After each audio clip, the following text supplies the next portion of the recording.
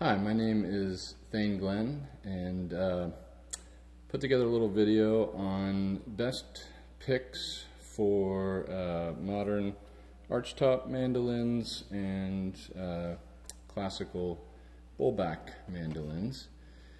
Lots of stuff out there on good picks to use, so why am I adding another video into the mix? Well, I couldn't really find anything that compared picks for archtop mandolins and bullback mandolins for modern styles and classical styles in the same place. And so I thought maybe some people might find this useful, and so I thought I'd put it together. Little proviso, I've been playing mandolin for about 6 years. Started playing old-time fill tune type stuff, gradually worked into bluegrass, and then from there gradually worked into playing some classical and just a little bit of jazz. In many ways I really consider myself still a novice, so take what I say with a grain of salt. That said, I do think I'm very interested in good tone, and I've tried out a lot of picks, so I think I might have something useful to offer you here. To some extent, pick choice is personal preference. It also depends heavily on both the particular instrument and the strings that you use. What's going to sound good will vary from instrument to instrument and from different kinds of string to different kind of string. So, you know, experiment, see what sounds good to you. Just a quick word about this video. I'm going to try to give you a little bit of a good sound sample for each pick that I try out. I also don't want the video to go on super long, so I will be editing it down a lot, so you'll see a lot of cuts. And I am going to put probably a little bit of compression and EQ and reverb on the mandolin tone, just because I think that will help to accentuate the differences between the different picks a little bit better. Okay, so let's give it a whirl. First, let me say a little something about the instrument I'm using and the strings I'm using. This is Nugget A5 Jr mandolin. Beautiful instrument. I feel really privileged and lucky to own it. And I'm using D'Addario EJ74 strings on it. As far as I can tell, these are kind of the go-to strings for archtop mandolins, certainly F-style mandolins. This is not an F-style mandolin, but F-hole mandolins.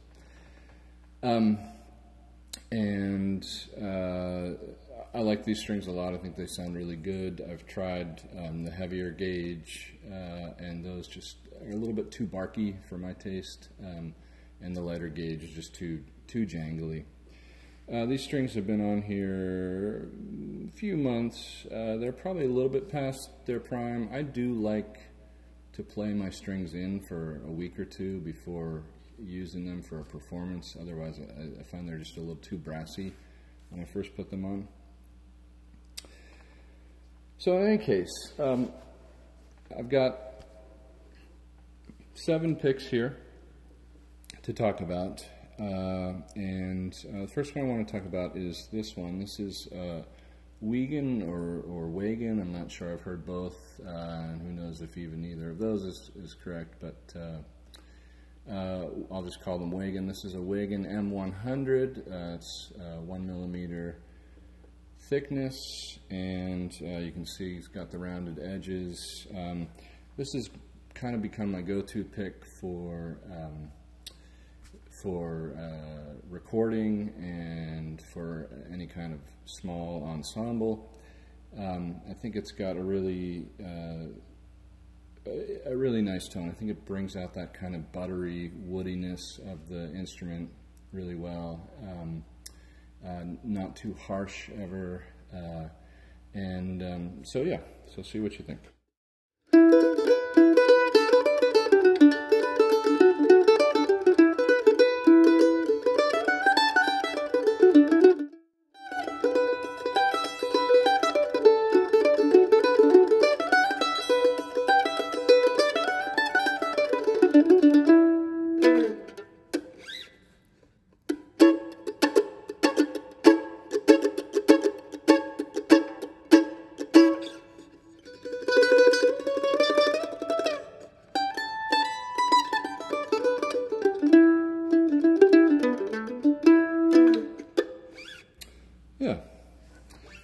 I've got two other Wegen picks here.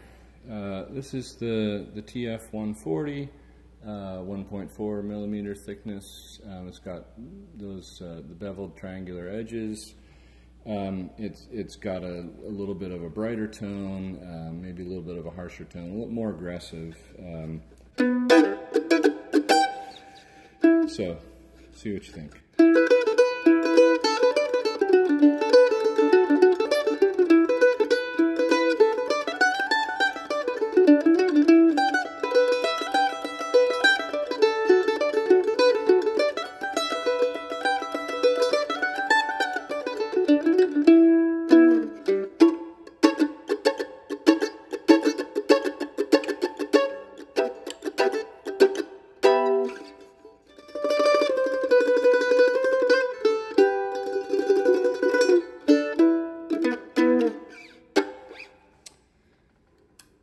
Yeah, this is the last Wegen pick I want to show you. This is the BN120. That's 1.2 millimeters thick. It's kind of somewhere across between the M100 and the TF140. Maybe slightly rounder edges and a little thinner. And so if you're looking for sort of a hybrid between that more aggressive sound and that kind of more buttery sound, this might be the right one.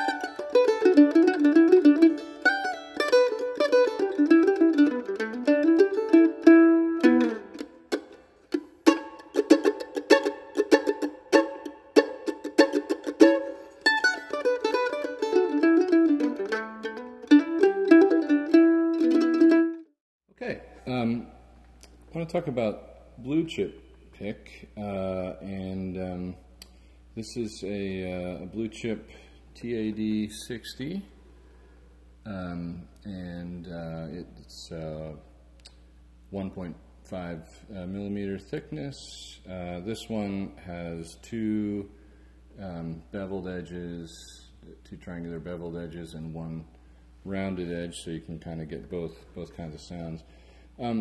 This is an incredible pick. I would say this is my go-to pick whenever I'm playing bluegrass, or any time that I need the instrument to carry through the sound a little bit more. And I'll give you a little taste of both the rounded edge and the beveled edge. So this is the beveled edge.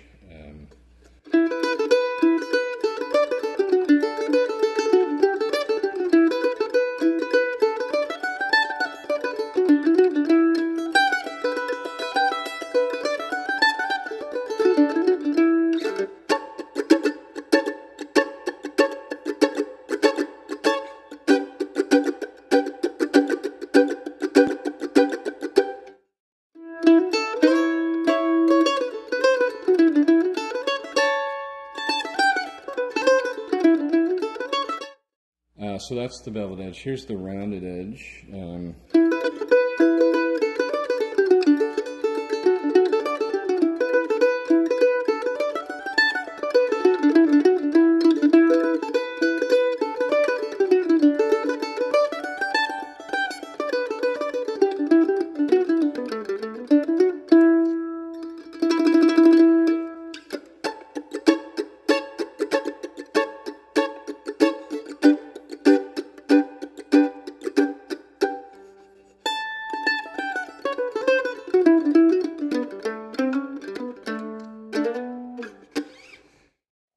I've tried a lot of different blue chip picks. I think this is the one I come back to every time. I think it's a great pick. I've tried the thinner gauge and the thicker gauge. I've tried some different styles.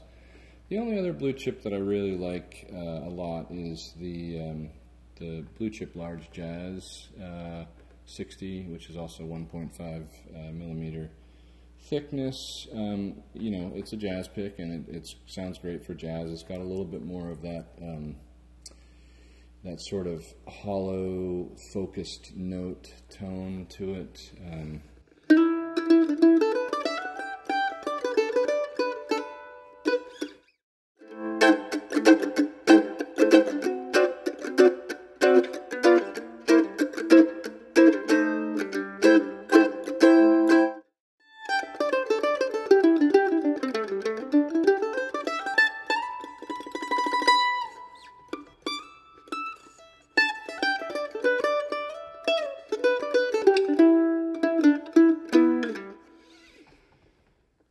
Yeah. So those 5 picks are kind of my go-to picks. And then I just have 2 other honorable mentions here. One is the Dunlop Prime Tone. This is another 1.5 millimeter pick. It's got the 3 triangular beveled edges. It's kind of a similar pick to this one. And so, you know, one big debate out there is, why would you pay for a blue chip pick when you can get, you know, a Dunlop Prime Tone for literally, you know, an 1/8 or a 1/10 of the price? It's a fine question. The way I see it, you know, if you're going to pay hundreds or thousands of dollars for a nice instrument, the difference between the cost of this pick and the cost of this pick is, is, you know, essentially the cost of one meal out in a, you know, a decent restaurant. And so why not spend that money to try it out? That's my thought. And blue chip is great about returns. You can, I think it's within 30 days. I haven't checked for a while, but you can always send a pick back, exchange it for a different pick. I've done that a few times, and it's wonderful. No questions asked. It's a great process. But you know, on a budget, this is a pretty good pick. You know, it doesn't have the depth of tone that you get with a blue chip. It doesn't have quite that sort of buttery sound that you get from the Wegen, but it's a good pick.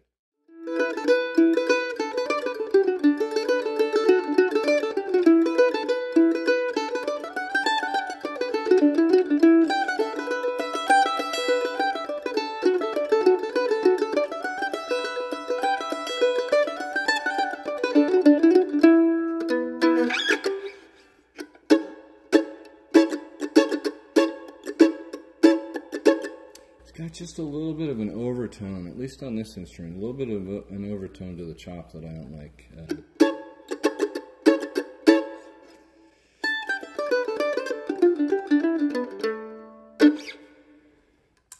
Okay, and then my other honorable mention is, this is an EML pick. This is a Casein pick,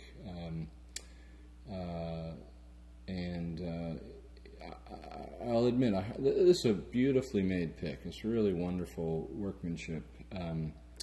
This one is 1.5 millimeter thickness. It's got 2 beveled triangular edges and 1 rounded edge. I will admit I don't play this pick a whole lot, and the reason is that I find the Casein picks, that's a kind of plastic that's made, I think, from milk solids, milk proteins. It gives just a little bit of a glassy edge to the tone. I think hopefully you'll be able to hear what I mean. And you know, it might be exactly the sound that some people are looking for. For me, it's not quite what I'm listening for, but.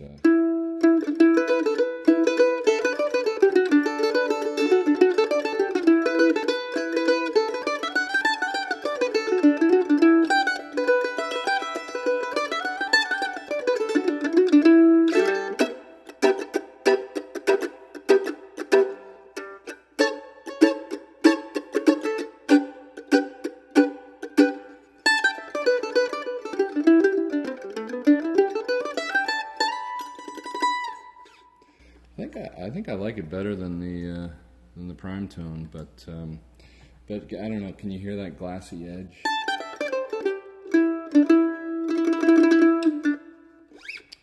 Anyway, just say some other picks that aren't on the stool here. I've also tried Red Bear picks, which I think are also Casein picks, and same thing. I mean, I actually think that the EML is a higher quality pick, but similar sounds. The Dawg picks, some people love those picks. I can't get them to really sing. I find that for me they have a little bit of a muffled sound, so I don't use those. And there are lots of other picks out there you can try. These are the ones that I think are the best of the best. Okay. Alright, so now I'm set up with my bowl back. I'll just tell you a little bit about the instrument and the strings I'm using. This is a Luigi Embergher, 1935 Luigi Embergher Typo A mandolin.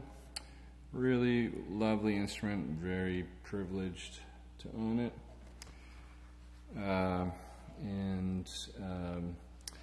using these Fisoma Consort strings. F3020 is the set number.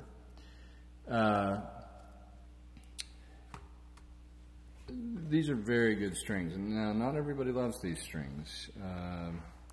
I've tried a few different kinds. Tried some Optima silver strings. They were just a little too brassy for me on this instrument. I really like the way these strings sound, especially after being played in for a couple of weeks. I think they have a really nice,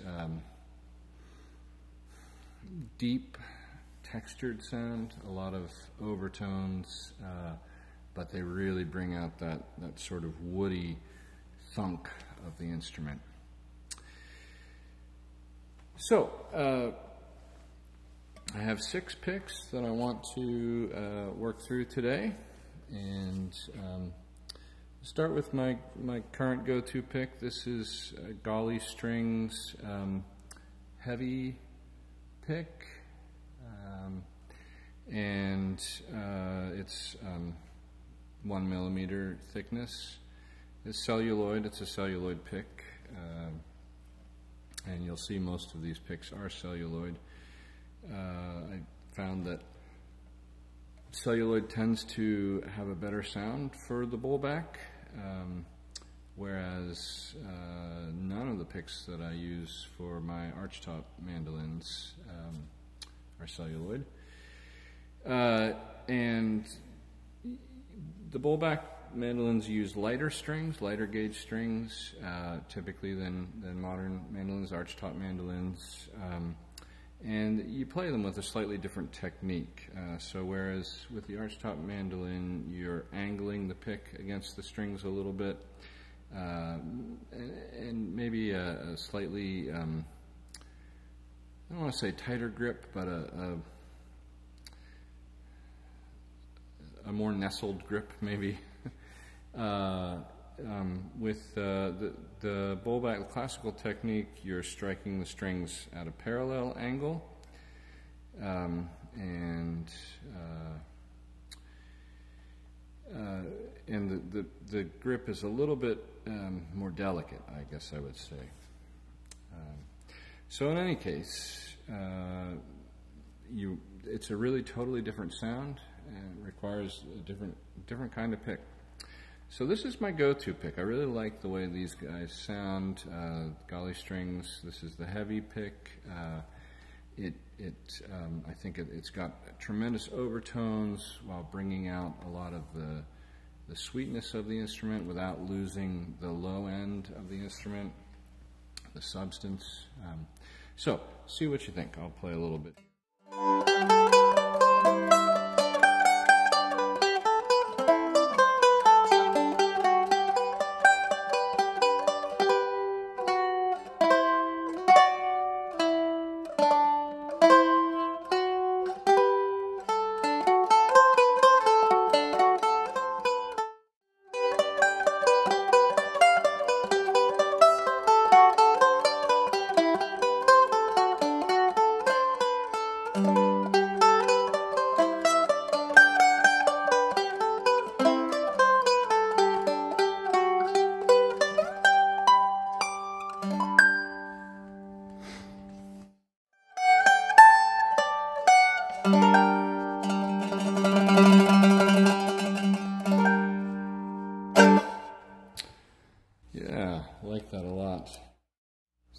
next pick I want to show you here is also a Gallistrings pick. This is just the medium version.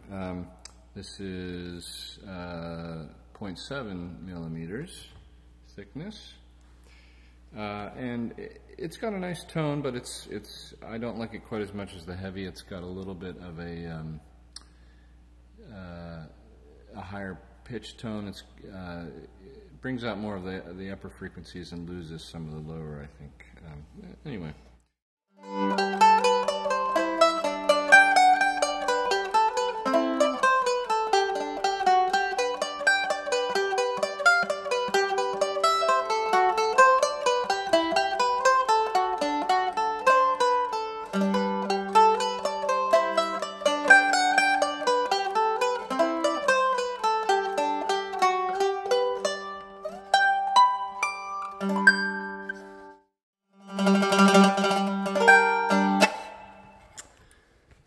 Yeah. These are just good old Dunlop Teardrop celluloid picks. This is heavy, and the Dunlop picks don't give you their exact thickness, but heavy tend to be around a millimeter or maybe a little bit less than that. These have a nice sound, I think. They don't have quite the richness. I don't think they don't have quite the overtones, the depth of the Gallistrings picks, but quite a nice tone.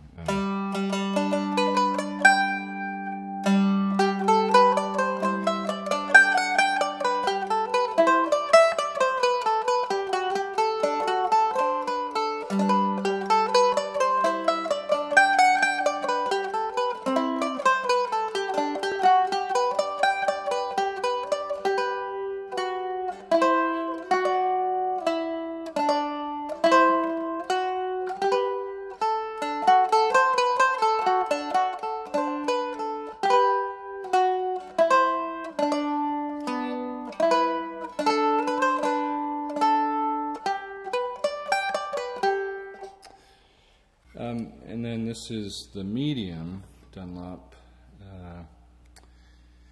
and again, not an exact gauge, but I think the thickness of the medium is somewhere around 0.6, 0.7 millimeters, somewhere in there.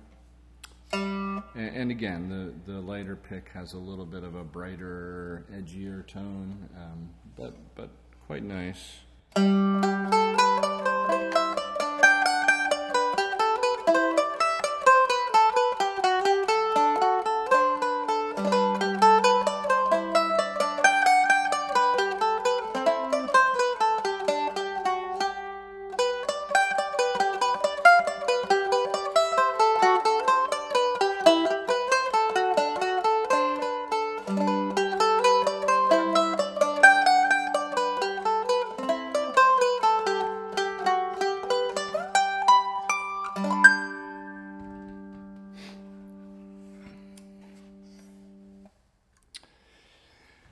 This is a different kind of pick. This is a Roman style pick, the double-edged. This pick I made myself. As far as I know, the only commercially available Roman style plectrum or pick that you can get is a red bear. I've tried one of those out. Again, it's made of Casein, and I didn't really like the tone. It's just a little too sharp, a little too edgy. So this I made from a 1.5 millimeter thick sheet of celluloid that I got, and there is some information out there on how to create these picks, but you know, I made a few of these, and I tried some with Altem as well as with celluloid. If there's interest, I might make a really detailed step-by-step video on how to make one of these picks. It's quite a bit of work, but I think it's kind of fun. And so this particular pick, I think it has a pretty good sound. It's it brings out a little bit more volume. It's a slightly heavier pick, so it brings out a little bit more volume. It's got more of a centered tone, less array of overtones, I think. Anyway, I'll play it a little bit, see what you think.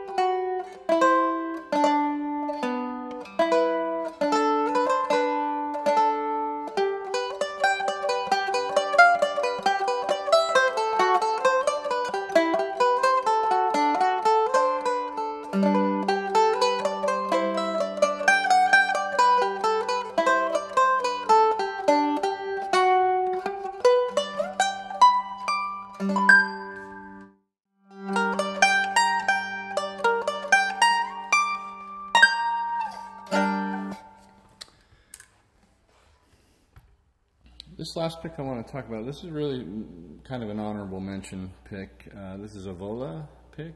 I'm not sure how thick this is. It's quite thick though, and it's made from, it's not celluloid, it's made from almost kind of a rubberized sort of plastic.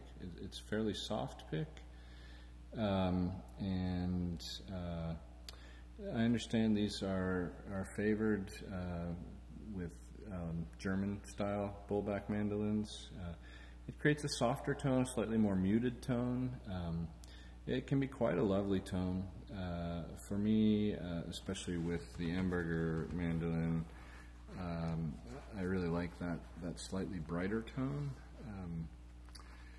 So anyway, but you know, this is a nice pick.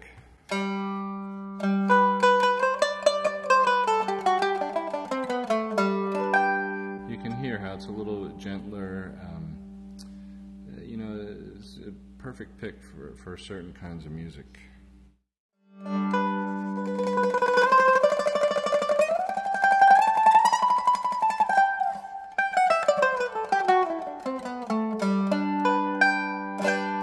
Yeah, you know, like I say, I actually almost never use this pick with this instrument anymore.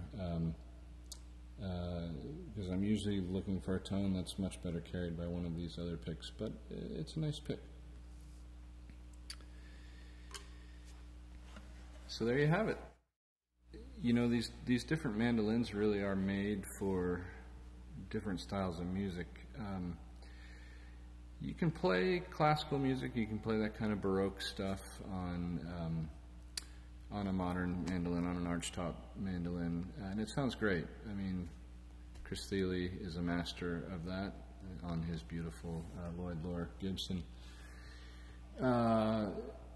But there's something about the sound of the bullback, that kind of piercing, delicate, almost fragile tone.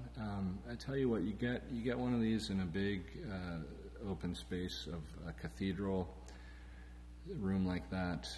It just sounds amazing, I think. Put a little reverb on it, oh, incredible. Whereas you try to play something like bluegrass on this and it just sounds terrible, it sounds just silly. So in some ways maybe a less flexible instrument than the archtop mandolin, but boy, a beautiful, beautiful tone for certain kinds of music. The archtop has not quite as piercing a tone. In some ways it's a mellower tone, but it's a perfect blend for something like bluegrass or old-time music, and it can sound really nice playing